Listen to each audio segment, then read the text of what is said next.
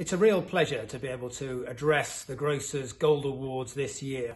It's been an extraordinary year for the food industry. The global pandemic, COVID-19, has created massive challenges right across our economy, but in particular in the food sector. When we had the first lockdown in March, there was a 50% spike in demand for food.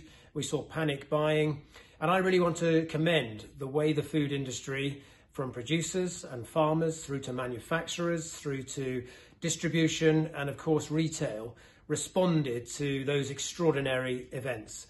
We saw shelves empty for a short while, but we also saw manufacturers dramatically increase their production to keep up with demand, and retailers working around the clock to ensure that their supermarket shelves remain stocked. And of course, we also saw a dramatic increase in the demand for online home deliveries. I worked in the food industry for 10 years and studied horticulture. And I think that sometimes in the past, our society has been in danger of not valuing the food industry as much as it should, sometimes perhaps taking it for granted. We've seen this year which parts of the economy and which jobs really do matter.